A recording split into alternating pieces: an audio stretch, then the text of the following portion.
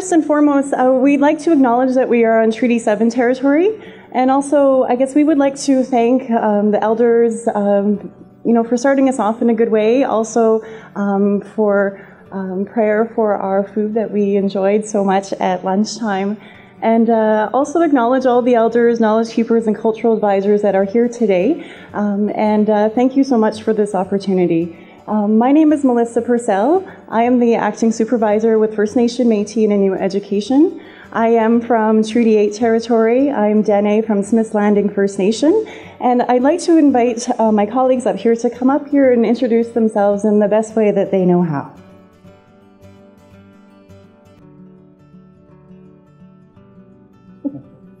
Good afternoon. My name is Glenda Thiel, and I was born here in Calgary on traditional Treaty 7 territory, but I grew up in Edmonton in traditional Treaty 6 territory. I am the mother of two, and I am a third-generation settler who has a passion and heart for the work that we are doing and reconciliation.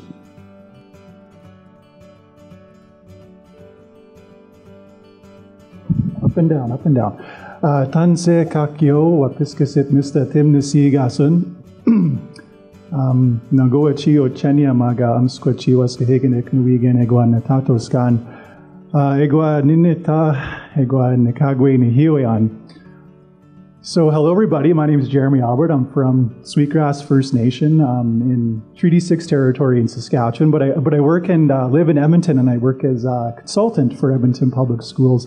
And some of you have heard me say this before, but usually I don't get nervous when I talk Cree in front of a group, but when I know there's Cree speakers in the room, I feel like the pressure's on. So yeah, a little nervous speaking Cree in front of all these Cree speakers right now, but something that I'm trying to learn, and it's something that's really important to me, so hi.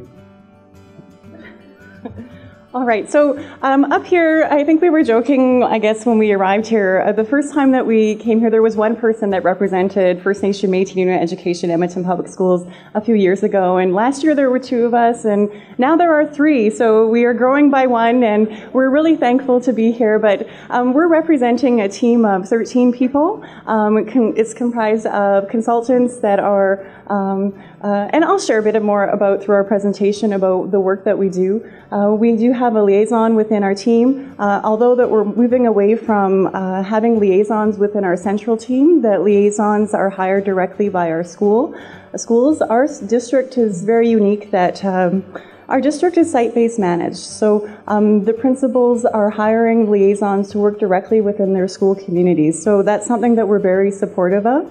Yeah, we have a really amazing team, very passionate team, and today we're going to talk to you about reconciliation and education, and looking at building capacity within our district, and also speak about our district, is comprised of a community, and our communities consist of students, educators, families, community members, and with that, our elders, knowledge keepers, and cultural advisors. So we're looking to build capacity within all of our school communities.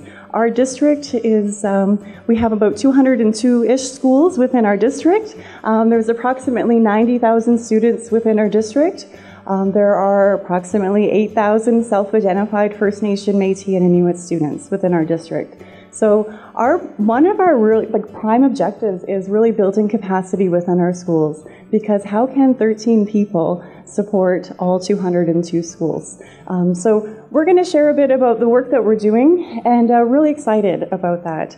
The picture that I have up on this slide, I like to share this picture because it's a picture of a really, really old school. It's a junior high school. It's Highlands Junior High School within Edmonton. And this school has done some amazing things, lots of amazing work. And we often talk about within our team that a lot of our schools, they look like residential schools because they are so old. And we work hard in helping support our schools, create a welcoming, warm community environment. And so that can look like, sound like, feel like, many different things. This was a day they brought in, there was a whole bunch of people that were involved, and schools and students were involved in many different things. And so this teepee was set outside. Elder Wilson Bearhead was providing storytelling to small groups of students. And there's a picture of me peeking out of this teepee. And when my colleague, she took the picture and we were laughing about it after, like, oh, you know, that looks kind of funny. But then I look at it and I think, wow, this, I feel, represents some of the work that we're doing. Looking how can we weave First Nation, Métis Nunu education and culture to make it living and breathing within our schools. And Highlands School is a prime example of what can be done in collaboration with our team.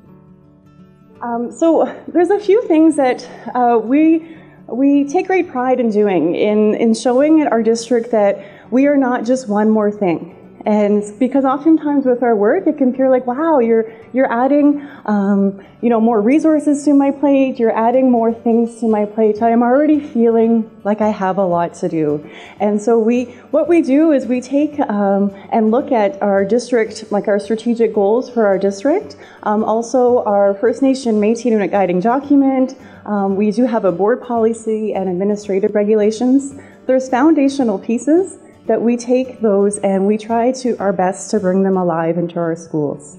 And we also try hard in, you know, demonstrating that we are a part of the district, whether it be supporting district-wide initiatives or being strategic and intentional about certain planning that schools can do. So I just wanted to make mention of that. We framed our presentation with this wonderful model that was shared to us, and so we're you know, quite proud to share this. So we're going to speak about learning to be. And, you know, we talked about, wow, like in 30 minutes, what can we share in 30 minutes? There's so much, and I know you're all feeling the same thing. So what we thought we would do is we would share with you how we're creating space. The space within our classroom schools, within professional learning sessions for educators to want to listen. And creating that space where they feel respected and they can ask those really tough questions or those questions that they don't feel comfortable necessarily asking. And so building relationships is a really important piece in our work, and I was so thankful for Elder that was speaking about it just before lunch, because relationships are super important, and relationships can happen in a variety of places. I know face-to-face is really, really important, but oftentimes we need to utilize space and think outside the box. And so we've created space on our website where we house a lot of our resources, supports, and information. And we've also created a Google Plus community. So it's a space, Edmonton Public Schools is very Google, like we're Google crazy. So we've jumped on board and really seized this opportunity for us to share some of the great things that are happening within our district, outside of our district. So we have, you know, within our district, we have about, well, every school has identified a lead teacher, and so we brought them together for professional learning, and I know Jeremy will speak a bit about that in a little bit, but we communicate with our lead teachers bi-weekly, and we also make regular updates to our Google Plus community as well. Up on the slide there's a poster, and this poster is something that is new to us and that we are beginning to share this with our district. It's a acknowledgement statement, acknowledgement of the treaty territory and also our First Nation, Métis, and Inuit people and cultures. And so the artwork that is displayed up here has been created by a grade 12 student from one of our high schools. We did a mini art contest, and so the graphic designer within our central office worked to create this beautiful poster. And so we're sharing that with our district is, you know, display this proudly, and also to use that as a teachable moment. Because what does it mean to be on treaty territory? And why do we acknowledge this? And so we use these little teachable moments or ways for us to engage and share and build relationships. So this is something that we're sharing with our district, and it's on our website in case you're wanting to print it, look at it, and you're more than welcome to use it as well. I wanted to share about it's a 1-minute video clip from a video, and this video was created from the Journey to Reconciliation Student Conference. We collaborated with Edmonton Catholic, and I'm so happy that they're here today. So we collaborated with Edmonton Catholic School District as well as the City of Edmonton to offer a student conference. And so it was following the year after our mayor had announced it was the year of reconciliation within Edmonton. And so students came together and were engaged in many different sessions, but out of that came this video. And so this video is something that we're using also as a teachable moment for many within our district. And you'll see that there's you know, our superintendent, Edmonton Catholic superintendent, the mayor, so lots of people are on here as well as students. Talking about this work. So I'm going to play the 1-minute video clip from here. So this video is also on our website, and you're more than welcome to view it and use it and share it. It's about a 14-minute video, and what I'm going to play for you is a little bit of tail end, and this is our Daryl Robertson, our superintendent of Edmonton Public Schools, speaking about relationships. This isn't just about our Aboriginal kids. It's not just about our Aboriginal community or Aboriginal families. It's about all of us. It's about all of us embracing each other as people and understanding that where we can contribute, we need to. It's about, at the end, and something I call social capital. It's about relationships. It's about being able to know each other and to connect with each other, and at the end of the day, develop that trust for us to be able to make a cooperative action in our community possible. But in the end, reconciliation really lies with each one of us. It's about what we learned and how we want to craft together a Canada where every child's dreams matters, where no one is left behind, where everyone holds their head up because they're so proud of their heritage and where they come from, and that together we build a country that we really, truly feel proud of. Isn't that what we want to do?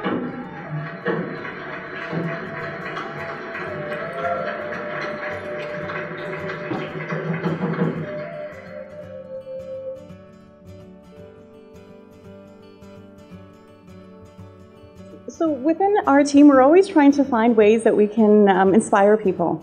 And we're using, we are embracing the calls to action that have been recently released. We're also we're sharing that with our district, sharing and trying to work really hard and inspiring people to take ownership of those calls to action. And also, we talk often about the draft teaching quality standards, as well as the school leader standards and the school authority standards. That now is a time for you to learn more, so that when it comes time when you have to speak about this in front of your students and families and community members, that you feel confident and comfortable to do this. So that's a little bit about what I wanted to share with you about learning to be. So moving on, learning to know, the part where with us, how this worked in our district, worked in a number of ways, but really trying to create that foundational piece for teachers and staff in our district. And so Melissa touched on the fact that we have over 200 schools, and we have a lead teacher. We've identified a First Nations, Métis, and Inuit lead teacher in each of those schools. So we started work last year where we had lead teacher sessions, and that continued into this year. So in the fall, we had sessions for all of our teachers, really just trying to create that foundational piece, looking at a wide range of activities. And it's been really, really good. And April 7th, we had a reconciliation through education PL for our lead teachers too, which was really good. So really equipping our teachers with that knowledge and that learning to know piece, so they can then take that into their classrooms. One of the things that we also do for our teachers is cultural engagement sessions, and this really goes beyond just the teachers. This goes into the classrooms. We have an amazingly talented staff member named Holly Uzichipi, Dakota Sioux, and she goes in and does school visits, cultural engagement visits, really weaving curriculum and culture together. One of the things that she does on a yearly basis is she holds a junior high health week. And so we get junior high students from across our district and spend a week down at our central office. And Holly leads them through kind of land-based identity and art teachings, and really teaches the kids a lot of amazing techniques. And so this year the theme was reconciliation and utilizing the calls to action in art pieces. And the pieces the students made were just amazing. The opportunity was also extended to teachers in our district. So there's teachers who spent a day down again at our office and went through this call to action piece. And so the best part of it all was on June 1st, all the students and the teachers are showcasing their art pieces at the Stanley Milner Library, like a public exhibition, so they get a chance to talk about what they did and how they are working towards truth and reconciliation and responding to those calls to action. The blanket exercise mentioned a little bit earlier, but we do that with our lead teachers. We get called out a lot to work with school staffs and in school classrooms. We did it with our superintendent and our board of trustees last year. So it's something that we do quite a bit. We're also working with schools to facilitate student leaders to facilitate the exercise. So we do it in high school and junior high. So we have junior high leaders and high school leaders who facilitate the exercise for either other school staff or for other maybe some Division II students or other schools in their school. Our district, we're also very fortunate. We do a new staff orientation. Whether you're fresh out of university or you're an experienced teacher, if you're new to our district, you've got to go through a new staff orientation. It applies to teachers, to management, to custodial staff, to EAs. Everyone goes through it, and part of our day is changing the conversation, where we talk about the historical and contemporary realities that First Nations, Métis, and Inuit students and families face. And so it's a really good, again, foundational piece for our new staff coming into our district to have that foundation. One of the many amazing parts of my job is I get to do a lot of, we get to work on a lot of projects. And the project that I've been fortunate enough to work on for the past year or so has been creating an edu-site. It's called the Amiskwitchi Waskayagan edu-site. And it's looking at the history of Edmonton from an Indigenous perspective. It's been really quite a learning for me personally, and I'm still continuing to learn. And really examining Edmonton kind of prior to 1900. Looking at, when we acknowledge territory, we acknowledge the amount of time that First Nations people have been occupying these lands, and Métis people and Inuit people who have been to these lands, is just acknowledging that history. There's a lot of history within Edmonton that a lot of people don't know, and certainly I didn't know, especially regarding the Papas Chase First Nation and similar stories across the Prairie provinces. But so I've been fortunate enough to work on a resource, creating lessons, and really trying to get teachers to learn about the history as well from that Indigenous perspective. And on May 18th, I'm going to be hosting a teacher PL for teachers in our district, where we'll go through the resource, and then we're going to go through a River Valley walk and looking at the historical areas that lie within the River Valley, including the Rossdale burial grounds that are located really right in the heart of Edmonton. And so the intention is to get teachers out with students, to have students explore this history, get out on the land, so to speak, even though it is within the city, but it's in the River Valley, and a really good opportunity. So it's really, really exciting. The brain game was touched on before, so we've done some work with the brain game too, and we're looking at introducing that more into our district as well. Moving on to learning to do, project-based learning. So we have some teachers and schools in our district that are really, really good at this. And as a team, we recently had the opportunity through the ERLC to go through some project-based learning PL, so our whole unit went through it. But we have a teacher in our district who took all the information from our lead teacher sessions, and she started a 5-month project with her grade 5-6 students. And it was really remarkable. They ended the 5 months with an evening where they showcased their projects. And it was really transformational, not only for the students, but for the teacher herself. She was really, really moved by it. There was elder involvement throughout the process, and A lot of the parents who left that evening commented how they didn't know a lot of the information that was shared. Wide variety of topics, but it was really, really, really powerful experience for all those involved. So we're constantly working hard in developing resources or bringing resources together that are recommended for use within classrooms. And so we're excited that we worked on developing a early learning educate. With a literacy and numeracy focus. So that is something that is new to our district, as well as a Métis educate that we have offered to our schools. I know we're looking at developing a treaty educate as well for our school.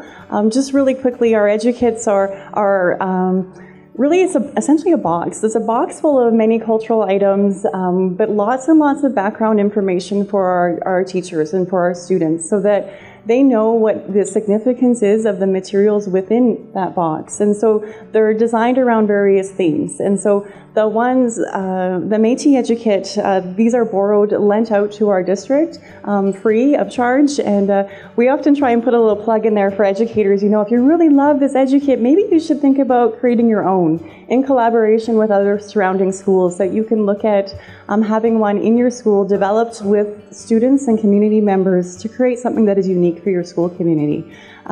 We've also been working on a protocol document, and this one's been very challenging for our team, because we know that when it comes to writing down protocol, that is very, it's really uncomfortable, and it's something that we really shouldn't do. However, we're doing it in a way that is general enough that it's not offensive, and but specific enough that our educators feel empowered to begin to have conversations with elders, knowledge keepers, and cultural advisors.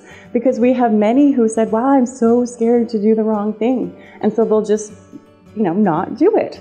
Or there are some that don't understand the importance of why you would want to engage with someone in the community. So we're using it really as another, teaching moment for our schools to engage with people. Just so you know, our protocol document has been, we've received guidance from many, many elders, knowledge keepers, and cultural advisors from throughout the province. And we were hoping to have this released in the fall of this year, but we know with documents or guides like this, that we have to make sure that we are being very respectful and that we are seeking guidance from as many people as possible. So we are not rushing this particular guide. But I know that it will be very well received by many teachers within our district.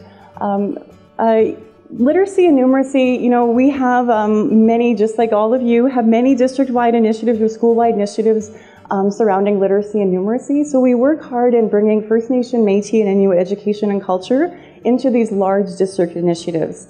And we know that it's so important to be at that table when that initial planning begins with large initiatives like this. So we work hard again on building relationships across many decision units within our central office, so that they'll invite us so that we can sit down and begin planning and providing feedback from the very beginning. And I just want to welcome Glenda to speak a bit about the work that she's been doing.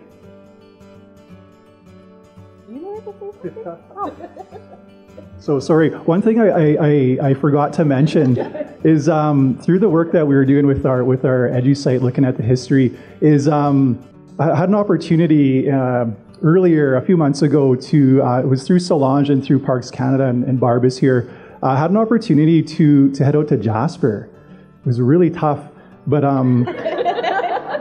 I had an opportunity to go there and take part in a pilot project that they're doing in the teaching of the mountain people and looking at the history of the Indigenous peoples who were there and kind of what happened as time has gone on and Jasper was formed into a national park. So I just wanted to thank you for that opportunity. It was a really great learning experience, and I know there was people from Edmonton Catholic there, and there was some teachers from Edmonton Public too. So a really good chance to network and to take part in that opportunity. So thank you.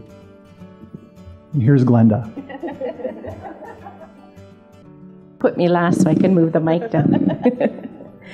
So I'm just going to talk about the last point on this slide, which is the early years guide. So in collaboration with one of my coworkers, we're working to create an early years guide for First Nation, Métis, and Inuit families who are looking to choose Edmonton Public Schools. So it has information about play-based learning. It has information about health concerns. If you want to look for health, dental, any of that, how can you access any of this in Edmonton? And through this, we have consulted with former members of the EC MAP project. We've also looked to internally within our early years cohort group, our early learning group. We've also consulted outside of Edmonton Public and looked at some of the Aboriginal Head Starts with Bandero, and we've also consulted elders with this. So we're looking forward to when it'll come out, and it'll be on the website. So this slide, the Learning to Relate slide, is all about relationships. And as you heard Daryl talk about, relationships are so important. We heard Elder Sykes talk about building relationships as well and how important that is. So within Edmonton Public Schools, we have family nights that we are partners with. Also, we're looking to have schools who want to host family nights. On the Empowering the Spirit website, in collaboration with ERLC, we worked on how to host a family night guide, and you can find that under the cultural awareness piece. But within Edmonton, we work with community partners such as social workers, Big Brothers, Big Sisters, Canadian Native Friendship Center, the Bandero, organizations that we work together, and we all cook. We make hamburger soup. I learned how to make meatball soup this year. And we serve the families, and we also have cultural activities. The picture that you see there is Aaron Paquette, who is a First Nation artist who did some storytelling with the families. And then he told the story, because this was in Mill Woods, he told the story of the 1987 tornado. And then he had the kids draw pictures, and he pasted them on his artwork. It was fabulous. We have also built relationships with Treaty 6, Confederacy of Treaty 6, who host the Treaty 6 Educators Conference. They just had their 5th annual, and Edmonton Public was able to partner and provide some sessions there, but we also attended sessions, which some of my colleagues were very excited to make all of those connections and be able to learn, because sometimes we don't get to step out of our own roles. And then lastly, building relationships is the Building Collaboration and Capacity and Education grant through Alberta Education that we're looking to move forward with, and building those relationships and understanding where our students are from, building those community relationships to be able to support transition support should they come to Edmonton Public Schools, or if they're going back to their band-operated school. And then being able to also learn, for us, cultural pieces, to share, to collaborate on anything we can, to create those webs of support, to support those relationships that need to be built to enhance the learning for so many of our students. All right, so lastly, no, sorry, I'm just watching the time here, and we're doing good. Continuing our journey, we know and we recognize there is so much work to be done, and I know that you know that. But it's important to take time to celebrate all of the accomplishments that are happening while we are on this journey, whether it be a really small, tiny success or something really large. And it's really important to take a moment to reflect on that and celebrate that. I have this quote up here on education is what got us here, and education is what will get us out.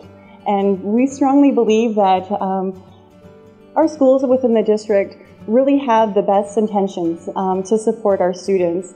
But we often hear, I don't know what I don't know. And that's what we feel is a really huge part of our job and our work, and having conversations and sharing a lot of the work that can be done. And I want to share with you, just lastly, this is a picture of a box that we've created, and this box is we're calling it a reconciliation commitment box, similar to the Bentwood box. And this box has a collection of Project of Heart tiles that were created from all of our lead teachers throughout our district.